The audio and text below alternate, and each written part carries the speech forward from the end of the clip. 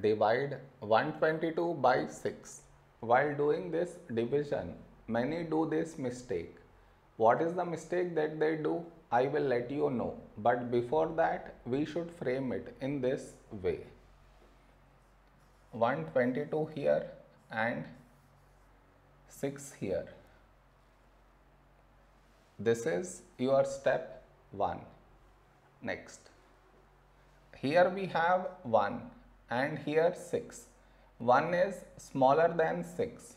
So take two numbers 12. When do we get 12 in 6 table? 6 2's 12. Now we should subtract.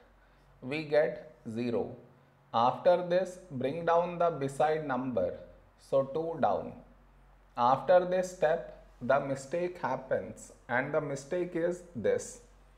Here we have 2 and here 6. 2 is smaller than 6.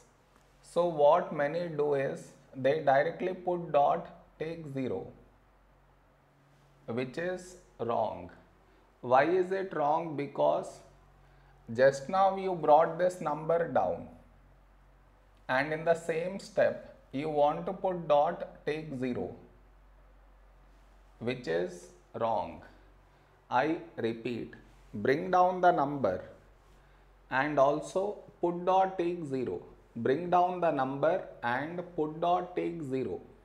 Both at the same step you should not do.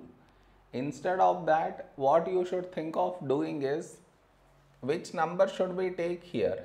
If I take 1, we will get 6. But 6 is larger than 2. So what we do is, we take 0 here. So 6 into 0, 0. Now we subtract, we get 2. Over here, we did not bring any number down, and 2 is smaller than 6. So now we can put dot and take 0. So 20. A number close to 20 in 6 table is 6 3's 18. Now we subtract. We got 2 again. That means we get bar on this number. Did you understand where does the mistake happens?